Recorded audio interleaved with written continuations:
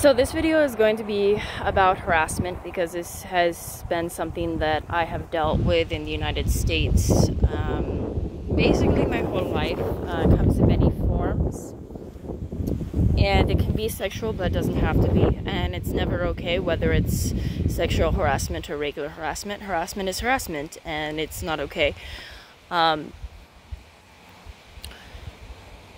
So I first noticed sexual harassment when I was in middle school and high school, but then even when I was no longer in school, I started experiencing stalkers and, sexual harassment and stalkers in the form of not just like in person, but through emails, through text messages, through calls, and all kinds of different things.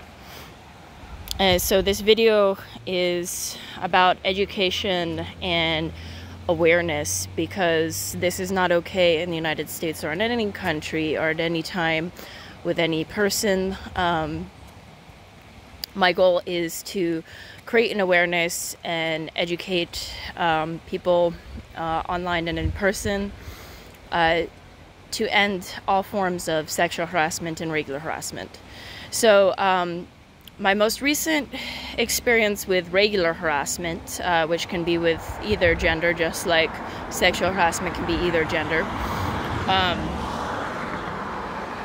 was actually at a bank multiple times. So any type of harassment, regular harassment, really sexual or regular harassment, is basically like, it can be so many different things. It could be basically a person saying that if you don't do this, well, then you don't get the freedom to do this. So whether it's crossing someplace, or maybe it's going to a bank or whatever, basically it's them doing something without your consent and without your permission. So it's basically taking without asking. And it's basically taking away your freedom and taking away respect, because if you respect somebody and you have good manners, you want to do things in a way that would not be harassment. It would be asking, and the person would be giving their consent. So consent is important, not just in sexual situations, but consent is important for really everything in life, because basically if we don't give our consent, then basically it's just that we're basically being treated like a slave, which can come in many different forms. And by the way, slavery never fully went away. I mean, human trafficking is one of many forms of human slavery, but that's just one of many. It's one of the obvious ones. So when somebody's taking pictures without your permission, this could be a bank, this could be any individual, and again, they're doing this without consent. This is a form of harassment.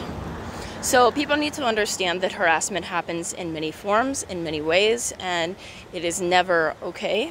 It is never a good thing to support or do.